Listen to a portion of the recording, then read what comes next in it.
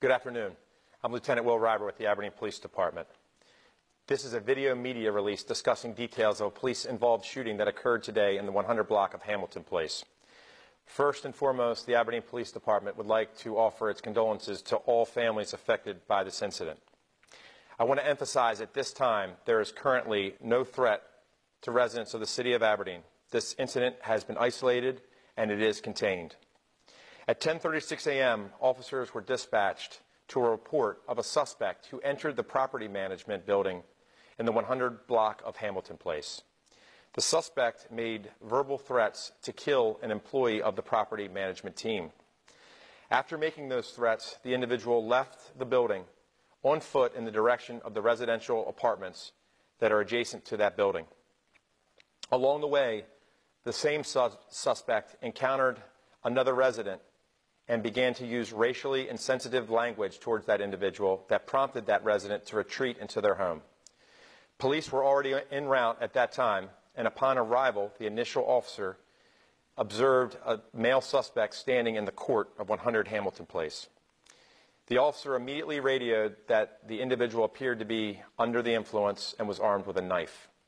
The officer also requested that an officer equipped with a taser respond. Officers responded to that call, and they ended up approaching the individual and began to engage that individual verbally. All verbal commands were fruitless, and ultimately one officer deployed a taser at the suspect, who they believed was armed with a weapon. The taser did not have effect. At the deployment of the taser, the suspect then charged the officers. One officer, in fear for his life, fired shots at that individual, striking the individual several times. That same person fell to the ground, at which point Aberdeen police personnel began to render immediate emergency medical aid. Ultimately, the Maryland State Police Aviation Division responded and transported the suspect to Maryland Shock Trauma. The suspect currently is in surgery and is in critical condition. It's important to note that the Aberdeen Police Department has policies that govern the use of force and for situations like that occurred today. There actively is an ongoing investigation involving evidence technicians, detectives, and a full and complete investigation will occur. There are administrative and criminal reviews that will take place to thoroughly investigate this incident.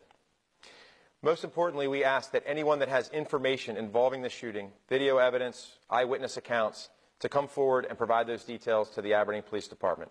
It's important that those details be brought forth so we can offer a complete and transparent investigation. This is all the information that we have at this time. We'd like to once again emphasize there is no threat to our community and that the situation is under control. Thank you.